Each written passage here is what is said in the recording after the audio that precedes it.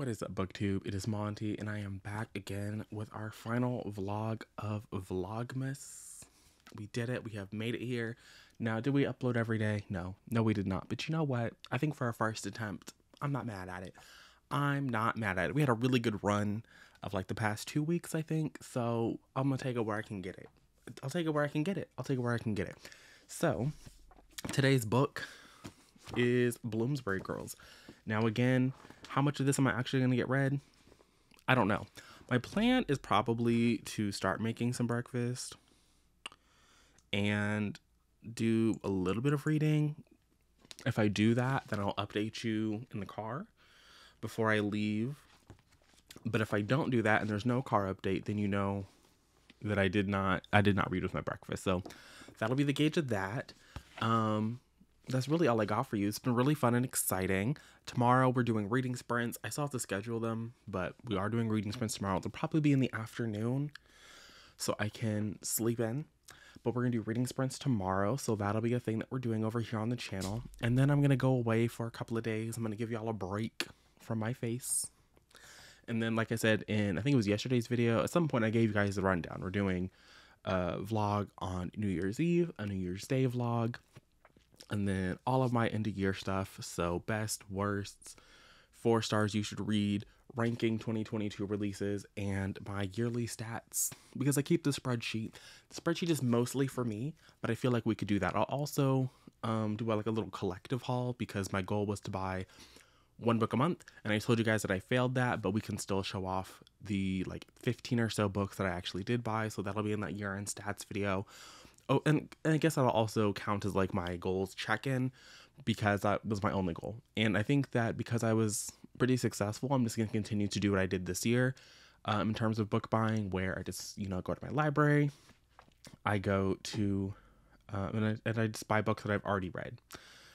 So I don't think there'll be a hard number on it going forward, because I now know that I only purchase books that I am actively, well, 1, that I've already read, and 2, that I actively enjoyed enough to want to purchase. I don't know how that's going to translate into publisher requests, because I am not an e-arc girly, but I also don't like the, y'all saw the little, this is the arc shelf, and so I did unhaul a lot of arcs, but there are a couple on here that I still haven't read, like the Jeffersonians, and beyond that, The Sea, Elsewhere. I think this was unsolicited, so like I might actually get rid of this, but maybe I requested it and I just don't remember. So there are some, Harriet Evans's The Beloved Girls. So like there are some things on there that I still got to get through. And this, obviously this, but this is the goal to get through today. So we're gonna play along. We're gonna see what we can do here. Also, like, I don't know what's happening with this. We're just gonna ignore whatever this is. But I will check back in with you guys at some point in the future, and I will have thoughts and opinions when I check in the future. So hopefully, if you are a Christmas girly, your Christmas went well. If you're not a Christmas girly, hopefully what is it today, Sunday? Hopefully you're having a nice relaxing Sunday. I'm actually gonna go now. I will check back in. We will converse. It'll be a good time. So see you in a little bit. I'm gonna try in editing to make sure that the hum of the car as it warms up is not too distracting. But I am 42% into Bloomsbury Girls. I'm not reading this physically, I'm listening to the audio. So that's the thing that is happening. And I'm conflicted. This book is boring as fuck, you guys. But the thing is, I don't think it was ever supposed to be exciting, right? So we're set in 1950s London. We're at the Bloomsbury bookshop, and we're following the people who work there. So we're following the general manager, who just got the job because the other guy had like a stroke. Not a stroke, he had a fucking seizure on the floor of the bookshop. So we're following the new general manager, who isn't like replacing, but the guy's in the hospital, so we got him. But it's really about the women. So now we have the person who's in charge of like the sales floor, which is different than the general manager dude. And she is an aspiring author. But we're also following this new hire who we saw in the prologue, who is a graduate of Oxford, I want to say. Maybe it was Cambridge. She went to one of the two. And she deals with antique books. So we're like, okay, cool. The only thing that is like driving you forward in the story is that we come to find out that the new hire lady, she used to work at the Sotheby's auction house. And so when she was at the Sotheby's, she did some cataloging, and we know that Bloomsbury, this little bookshop, the Bloomsbury girls, you know, their boss, the antiquities dealer there, he bought 4 books. And one of the books that she cataloged while she was there, she miscatalogued it because her passion is like forgotten women authors, which I guess like I have to remember like this is set in 1950s, because when I'm reading in like 1922 and it's like Elizabeth Gaskell's a forgotten author, I had to read Elizabeth Gaskell in school. So you know what I mean? Like, I'm trying to remember 1950s, Monty, 1950s. And so, but anyway, she miscatalogued this author. I forget what her name is, but she wrote like this mummy story. And William Makepeace Thackeray was like, this is the greatest work of fiction ever. And so she took a job at this little bookshop, even though she's low-key overqualified, because she wants to get this book back. Because she thinks she miscatalogued it, she did the wrong thing, she's in the wrong here. She's like, I gotta do right, I need to get this book. And so, not only does she like want to get the book, but I feel like she's trying to like sell the book. Like, that's what it's trying to give me. It's trying to like, she wants to reprint all of these books. It's weird. It's also on her perspective that we get this really strange microaggressive moment between her and an Indian character in this book. And because I'm not reading this little arc, I'm listening to the audiobook, I know it's in the final copy. So that was very strange. It made me feel a little uncomfortable. I was just like, really? Like, I get it. Like, again, I understand we're in the 1950s. You can't Google anything. But I was just like, damn, girl. Like, how you in the motherland of the colonizer and you don't know nothing about where you colonized. Anyway, so like I said, the book is really boring because there's not a whole lot of stuff happening. There's not a whole lot to be attached to.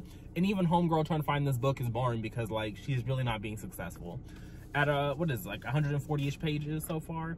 Yeah, at least 140 pages into this, she ain't had nowhere to go. The other perspective is really just trying to, like, be respected on the sales floor. We also got a hint that she and the new general manager, like, I guess they used to have a fling. Love that for them. They've also been working at the bookstore the same amount of time. Like, he was hired like 2 seconds before she was hired, so there's like history there. It's just, it's not juicy, it's not particularly enthralling, and it feels a little weird to be in 2022 reading about 1950s people talking about authors that I would argue are well known. At least other people that she has, you know, brought up, you know, the Brontes, all 3 of the Brontes. I feel like people talk about all 3 of the Brontes. People talk about Elizabeth Gaskell. I don't fuck with Elizabeth Gaskell. North and South was one of the worst books I read in school, but people love it. So it's just like, you're not even like bringing in new names, you know? Like, you're just not. Sorry. I don't know if I'm going to finish this today, but I'm not bringing this into the new year. I do know that. So I will be finishing this at some point if it's not today. But I'm going to go. I'll check back in like I said. Stay safe out there.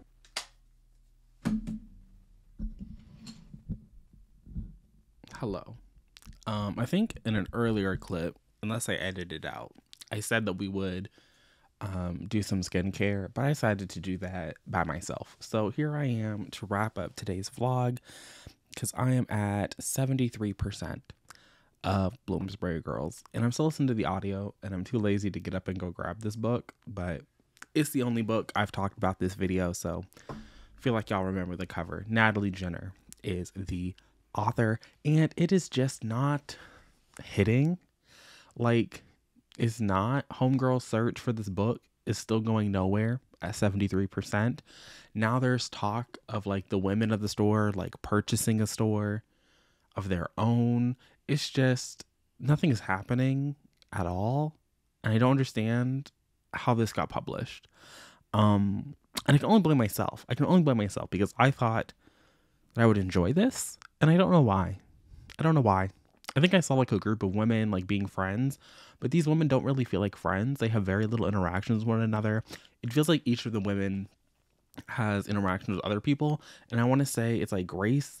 I don't know. Don't hold me to this. But like one of the women has like friends. No, I know it's Evie who has connections to like the little society person. And the society person is like kind of the person who's like pushing for them to like get their own store, but she's not really doing this to Evie.